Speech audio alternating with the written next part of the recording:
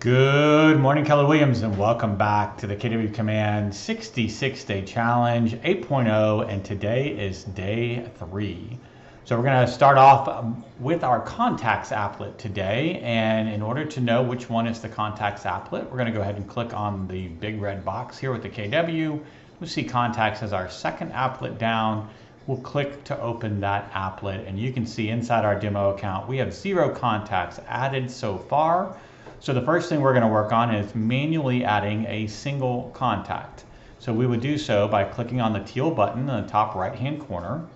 And when we do, we're going to get a pop-up or a modal here that allows us to begin to manually enter the contact's information.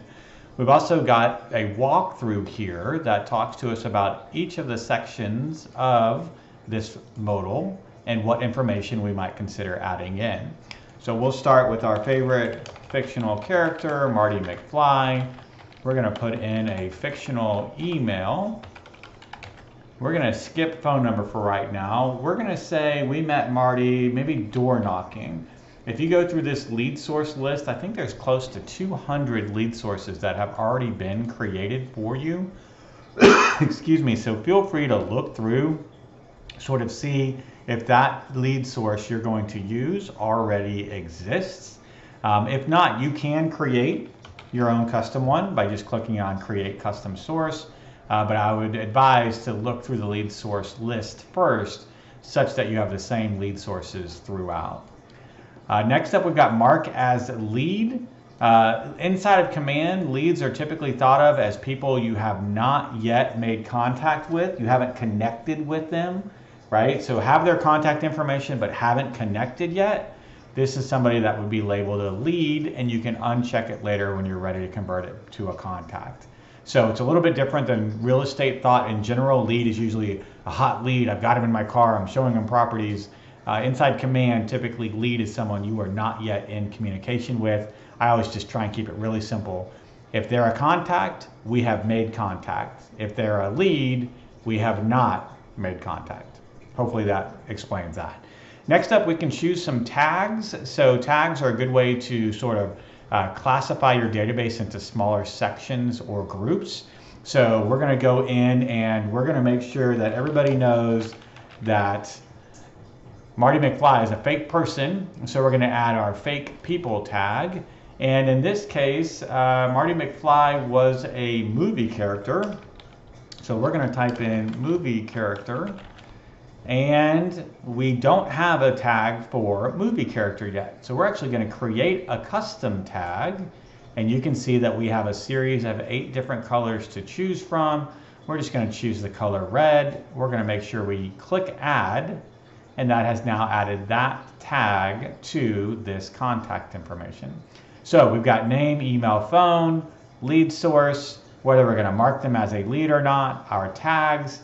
We can go into additional information.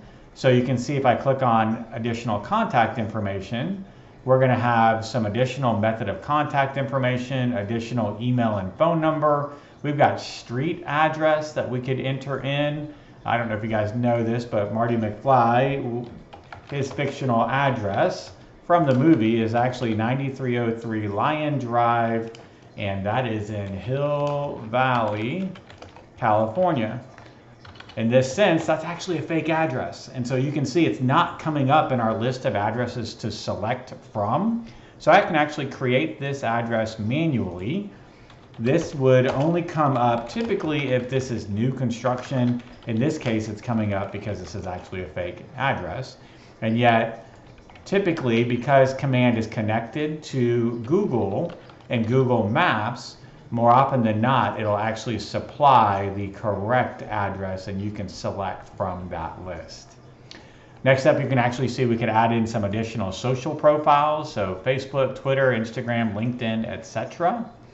We can go into the About section and add in legal name, description, birthday, home anniversary, any additional relationships that this person may have, whether we have the maybe Marty McFly's wife's name, his parents' name, his kids' names, those types of things.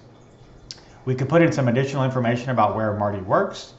And we could also add some custom fields, which we're going to get to in a future video coming up here in the next couple of days.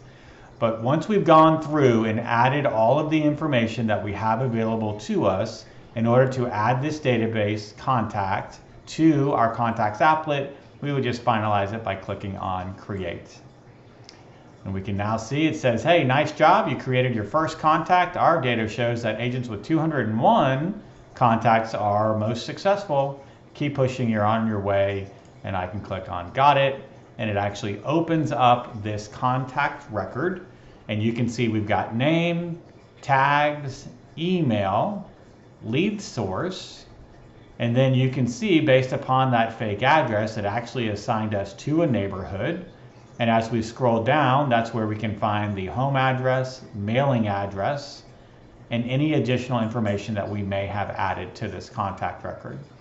Now in tomorrow's video, we're actually going to go through the contact health score, how to add additional information to get that contact health score up a little bit, and we'll start to break down the different tabs that are available inside this contact record.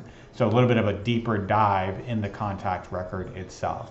But that's it for today, how to manually create a one-off contact inside your contacts applet in KW Command. As always, I hope you're having a fantastic day, and I'll look forward to talking to you again tomorrow.